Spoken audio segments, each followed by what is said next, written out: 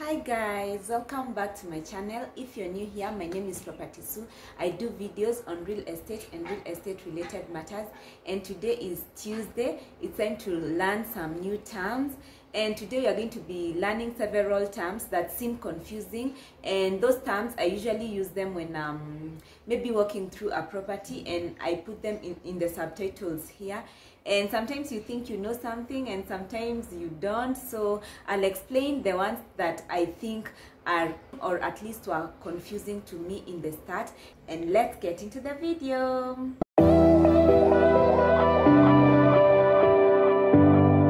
Our first three confusing terms are living room, lounge, and living area. Living room and living area I normally used interchangeably, so they mean almost the same thing. And then we have a lounge. A lounge, it's somewhere to relax and entertain, and it usually has a television in most cases. And a lounge is similar to a family room in that a lounge is in a place where it's accessible to everybody who comes into the house, whereas a family room is usually somewhere upstairs, maybe somewhere near the bedrooms, where the family can have some private time and at the same time stay entertained. And of course, living area has furniture just like the lounge, and it's also a place to entertain, but most of the time you don't have a TV in the living area.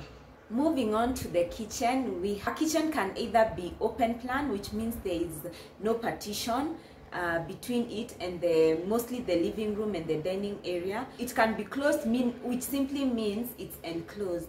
Also in the kitchen we have the pantry. A pantry is simply a food store. The next term is ensuite. When I say the bedroom is ensuite, I mean it has its own washroom. The other two confusing terms are usually cloakroom and washroom. A washroom has a toilet and a shower, and sometimes a tub and a shower, while a cloakroom only has a toilet, and mostly the cloakrooms are usually at the beginning of the house, where it's sort of a guest toilet. That is simply what we call a cloakroom. Another term is laundry area. That is simply where you do your laundry, and it is also called the dobby area, and sometimes some people can call it the splash area. The other two terms that people confuse are terraces and balconies. A terrace is mostly an outdoor space that is next to the house, and sometimes some people, you see like how you have a mansionette and some people prefer their rooftop to be flat. Sometimes some people could call that open space a terrace too. Then we have a gazebo. A gazebo is a small structure outside the house, and it looks like this. Another term that is normally used in real estate is amenities. Amenities are features that make a property desirable, and different people define amenities in different ways. There are different types of amenities. We could have public amenities.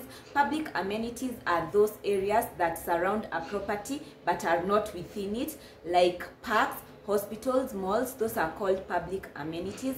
Then we have property specific amenities. These are mostly like pools, gyms. Also CCTV and electric fences can also be considered amenities.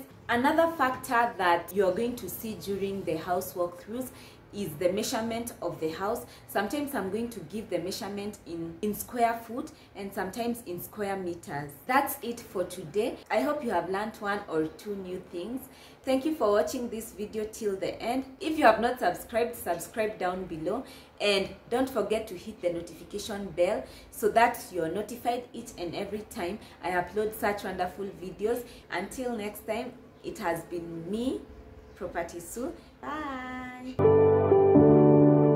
Feel the daylight on our skin. We are young, we feel everything. Yeah, it's starting to begin.